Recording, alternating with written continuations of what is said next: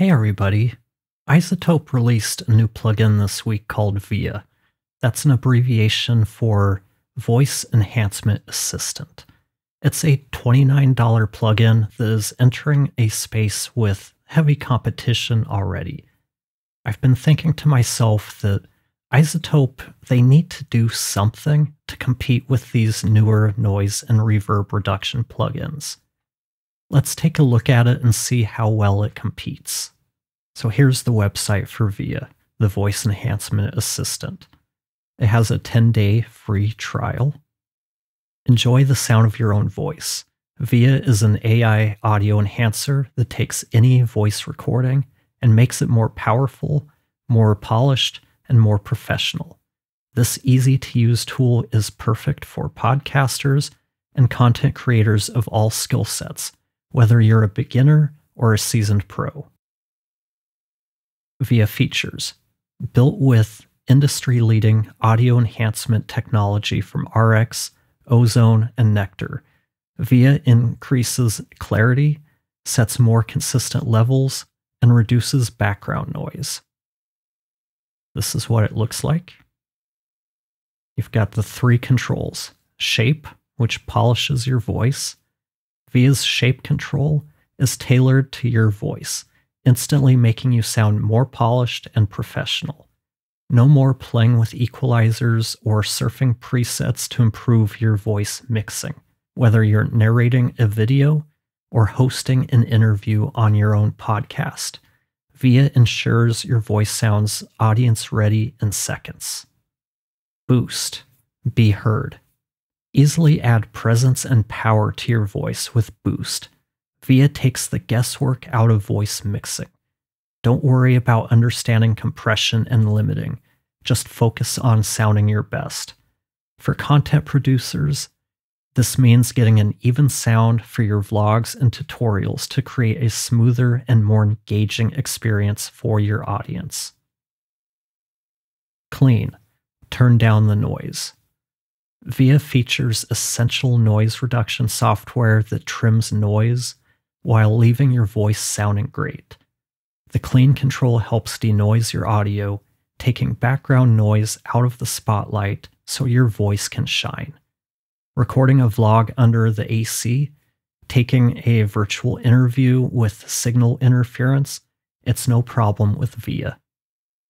And it includes audio lens. Reference any voice. Match the sound of your favorite creator or podcast with intuitive audio lens referencing as part of the shape control.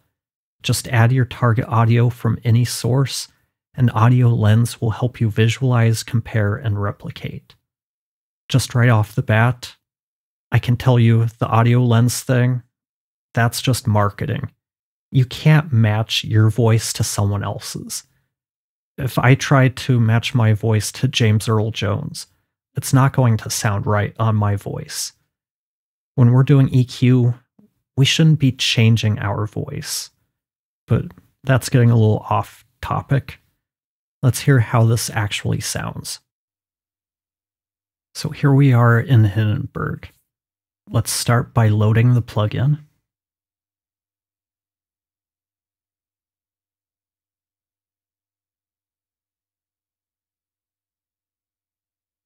Once we load the plugin, the first thing we have to do is to play some audio for it to analyze. We'll do that now. And this is where it gets really fascinating because the energy system requires all sources of energy. And if you look at the energy demand and the profile, it needs about 5 to 10 seconds of audio before it can start to do its magic. So here we are with its suggestions. We've got clean at 47.8%, shape and boost, or shape and boost are at 50%. One of the first things I notice is after it applies its settings, it adds a huge amount of volume to it, making it very difficult to get a true A-B comparison. So once we get done here, what I'll do is I'll play the clips back, the comparison clips, all level matched so we can really compare everything. But let's take a look at how everything works. Let's bypass this real quick so we can hear what the original sounded like. And this is where it gets really fascinating because the energy system requires all sources of energy. And if you look at the energy demand and the profile. So I feel like that's doing a much better job on the noise reduction. Since it's adding so much volume, it's hard for me to gauge if we need to make any adjustments to shape or boost. So let's do some A/B comparisons. Now we're going to do the A/B tests. First up is the raw audio. We've got 3 plugins I'm comparing VEA against. We've got Supertone Clear, and for these I did turn off the reverb reduction to make it a little more of a fair comparison. We've got Cedar Audio's VoicEx. That does noise reduction and reverb reduction in one, so I couldn't turn off the reverb reduction. And we have Accentize dxRevive. dxRevive does the most out of these, I think. It does noise and reverb reduction. It does some EQ and some spectral balancing or something along those lines. Not exactly an apples to apples comparison, but these are probably the 3 main competitors to VEA on the market right now. These are all level matched, so we know they're going to be the same volume. We're not being biased by one being louder than another. So let's take a listen to each one. We'll start with the raw audio. And this is where it gets really fascinating because the energy system requires all sources of energy. And if you look at the energy demand and the profile, we're short on energy. And then we start taking certain supplies offline and then signaling you don't want certain supplies because of the emissions factor, you then create a consequence of you're not going to have a reliable energy system. And this is where it gets really fascinating because the energy system requires all sources of energy. And if you look at the energy demand and the profile, we're short on energy. And then we start taking certain supplies offline and then signaling you don't want certain supplies because of the emissions factor, you then create a consequence of you're not going to have a reliable energy system. And this is where it gets really fascinating because the energy system requires all sources of energy. And if you look at the energy demand and the profile, we're short on energy. And then we start taking certain supplies offline and then signaling you don't want certain supplies because of the emissions factor, you then create a consequence of you're not going to have a reliable energy system. And this is where it gets really fascinating because the energy system requires all sources of energy. And if you look at the energy demand and the profile, we're short on energy. And then we start taking certain supplies offline and then signaling you don't want certain supplies because of the emissions factor, you then create a consequence of you're not going to have a reliable energy system. And this is where it gets really fascinating because the energy system requires all sources of energy. And if you look at the energy demand and the profile, we're short on energy. And then we start taking certain supplies offline and then signaling you don't want certain supplies because of the emissions factor, you then create a consequence of you're not going to have a reliable energy system. So how did VEA sound to you in this comparison? To me, it sounded fairly close to Clear. I think the average listener wouldn't hear the difference. The biggest difference I hear between the two is VEA, I can hear the gating a lot more noticeably.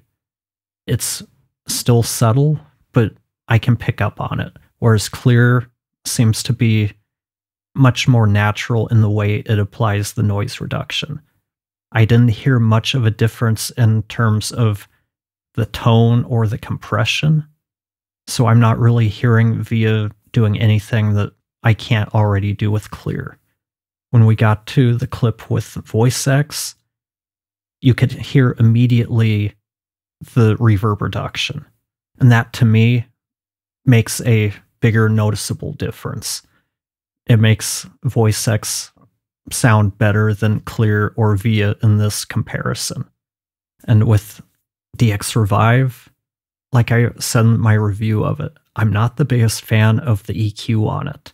To me, it changes the sound too much from the presenter's voice. So let's move over to our next example. And we'll just go through these back to back. Yeah, sure. Thanks for having me. And yeah, the background is basically probably similar to a lot of people who are doing audio editing.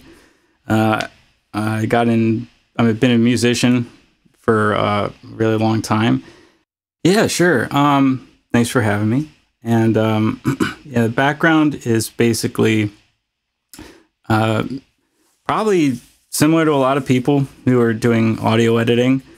I've been a musician for a really long time. Yeah, sure. Thanks for having me. And yeah, the background is basically probably similar to a lot of people who are doing audio editing. I've been a musician for a really long time. Yeah, sure. Thanks for having me. And yeah, the background is basically probably similar to a lot of people who are doing audio editing. I've been a musician for a really long time. Yeah, sure. Thanks for having me. And yeah, the background is basically probably similar to a lot of people who are doing audio editing. I've been a musician for a really long time. On this one, VEA it's just not able to get all of that noise. I'm not hearing much of a difference between the raw audio and the VEA processed audio. Clear wasn't much better. It still really struggled with that noise. VoicEx and dxRevive were remarkably close to each other. Either one of those would be the clear winner in this comparison. If you've watched any of my noise reduction videos, you know what this next clip is. No, I think it's no. Well, I think you hear it, but in the congressional side, I mean, I think the administration has been strangely silent about it. I mean, it's very important in our relationship with India, but they don't really talk about it. They just want to talk about, you know, net zero carbon. And I think for the Indians, this is very important. And you know, I could see at our conference in India, they were surprised. They heard about it from the U.S. companies, but they didn't hear about it from the U.S. government. And no, I think it's no. Well, I think you hear it, but in the congressional side, I mean, I think the administration has been strangely silent about it. I mean, it's very important in our relationship with India, but they don't really talk about it. They just want to talk about, you know, net zero carbon. And I think for the Indians, this is very important. And you know, I could see at our conference in India, they were surprised. They heard about it from the U.S. companies, but they didn't hear about it from the U.S. government. And no, I think it's no. Well, I think you hear it, but in the congressional side, I mean, I think the administration has been strangely silent about it. I mean, it's very important in our relationship with India, but they don't really talk about it. They just want to talk about, you know, net zero carbon. And I think for the Indians, this is very important. And you know, I could see at our conference in India, they were surprised. They heard about it from the U.S. companies, but they didn't hear about it from the U.S. government. And no, I think it's no. Well, I think you hear it, but in the congressional side, I mean, I think the administration has been strangely silent about it.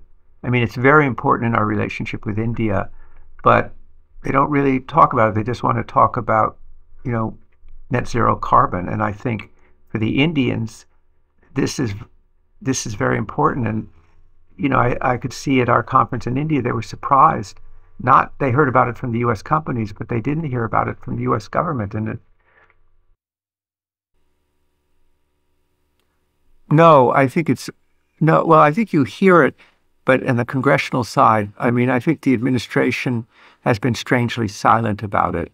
I mean, it's very important in our relationship with India, but they don't really talk about it. They just want to talk about, net zero carbon. And I think for the Indians, this is very important. And, I could see at our conference in India, they were surprised. Not they heard about it from the U.S. companies, but they didn't hear about it from the U.S. government. And I think in this comparison, it's very similar to the previous one. VEA really struggled with the noise, especially when the fan started to ramp up. Clear didn't do that much better. VoicEx and dxRevive did much better consistently throughout the noise. You could hear the resonance when the fan started to pick up. But the big difference to me is how natural VoicEx sounds, how true it sounds to the original voice, whereas dxRevive is, again, showing that heavy-handed EQ that changes the voice a little too much for my liking. Overall, I had to look at the calendar to make sure that it's not April 1st, because really, I expected more from Izotope. I get that this is a $29 plugin, but to me, it's not even worth that.